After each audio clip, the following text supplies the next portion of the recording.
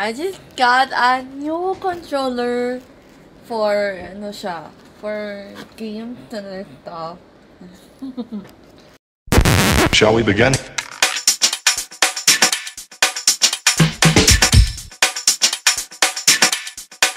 Let's begin now. Welcome back to my channel. So, kakagising ko lang and of course, wait. Good morning, Mimi. Hi. Ikaw, anong ginagawa mo dyan? Anong ginagawa mo? Hello? Hello? Uy. Yan, guys. So, nga pala I used an AHA routine last night. I used AHA, BHA for my skin. And feeling ko hindi siya okay. Ha?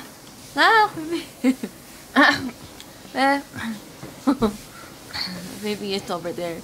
Yeah, I used the AHA for my skin last night. Kasi parang ini-exfoliate niya yung face.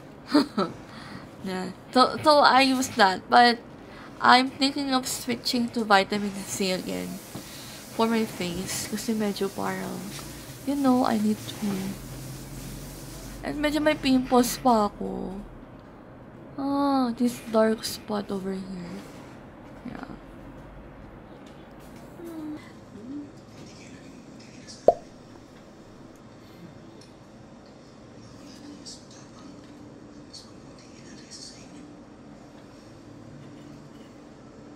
Hi guys, medyo gabi na ngayon. I'm sleeping right now. And, Mimi, amazing ko naman. Hindi Okay. Ay guys, wala naman akong ginawa so far today. Nag-edit lang ako ng mga photos sa Instagram. And, nanood na ako ng mga videos on how to create this kind of videos. Yeah, so nakahiga ako right now. It was so boring today. And Monday nga pala is election day. So, yeah, I will not be able to vote. Kasi parang, hindi ako mag-vote. Don't think. Pero yan, hindi ako mag-vote for them. Kasi hindi ako proud. I'm not proud of it. But yun guys, I was about to sleep, pero maglalaro pa ako. I will be online. I mean, like gaming. Ganun. Naka-open lang yung aking computer. I was so bored. At saka nga pala guys, I have a new skincare routine. Tubog ko yung skincare routine ko and I will be sharing it to you. And I'm gonna be sharing my new skincare routine tomorrow. Yeah, so, yeah. So today, guys, today is election day. And, syempre guys, actually, hindi ako nag-vote today. I didn't vote. I wasn't able to go to the voting booth because I don't want to vote. Like, I don't want to vote someone, like, pero okay lang ako mag-vote. Pero parang wala naman ako registration or, yeah. Yeah. Parang wala akong registration. Di ba, pag nag-vote, di ba dapat may registration? I have no idea, actually. Wala ko idea. But, yeah, today is election day. Hello, baby. Hello. Ay, wala. Ayan. So, as you can see, this is the monitor ko. Election days na Google. Look at that. Look at that Google something. I hope you saw that. So today guys, wala lang ako halos magawa today. And it's so malamig here in my room. Kasi yung aircon ko ata is around 24 degrees. Fahrenheit or Celsius or what. Pag ganun siya, yung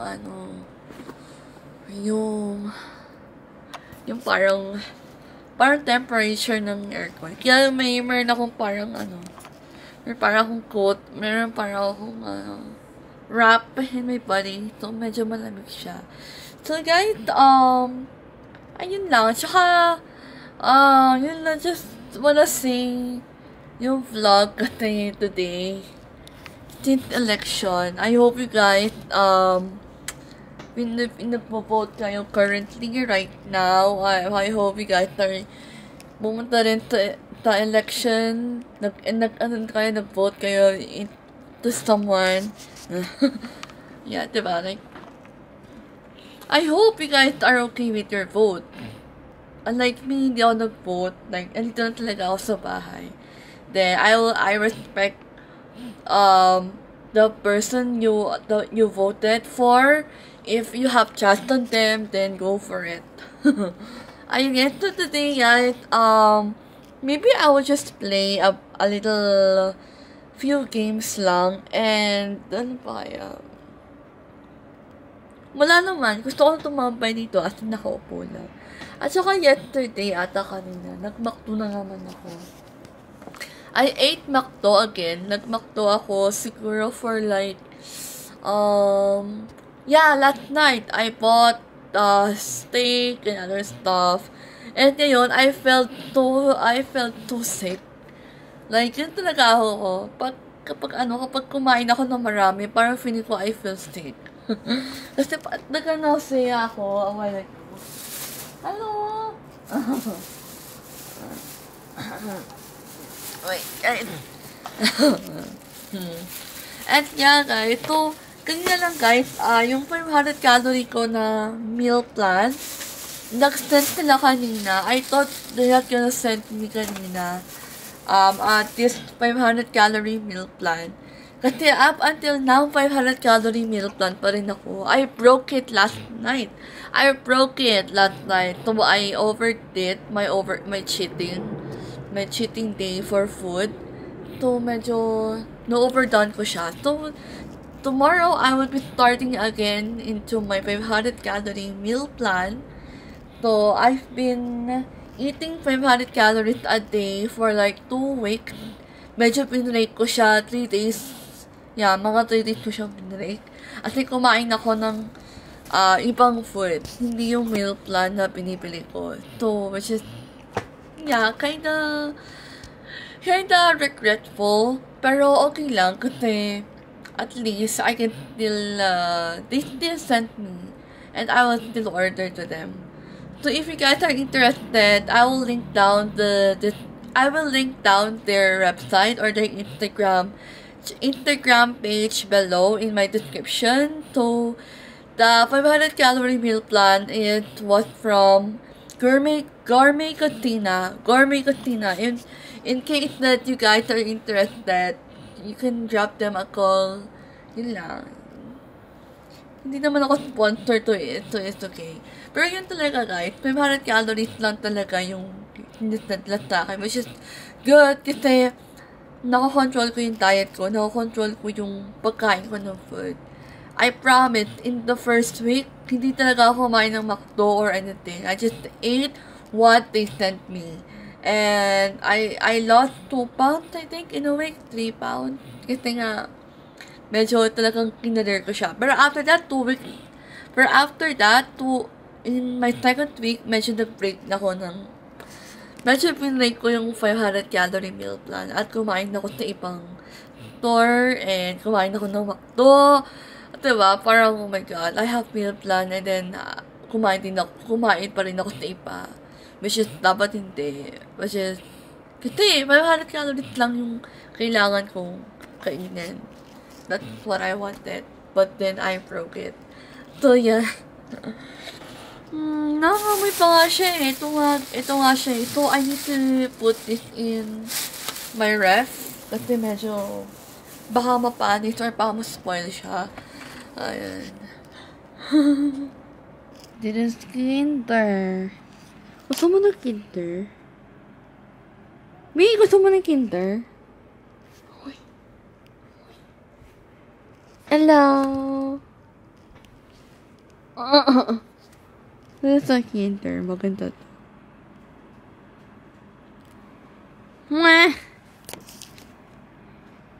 I just got a new controller for, for games and stuff. At meron akong Microsoft Xbox 360 controller for Windows. And here it is! Yay! Kasi nga guys, I sold my PS4.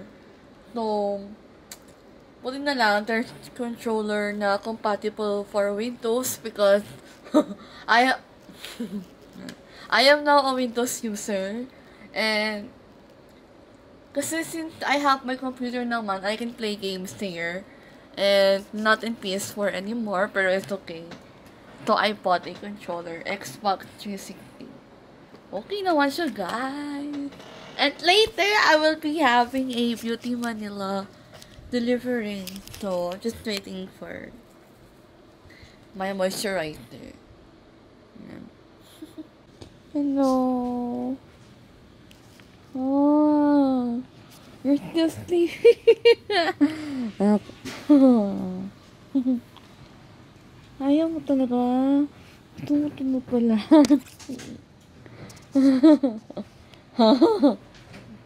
Okay.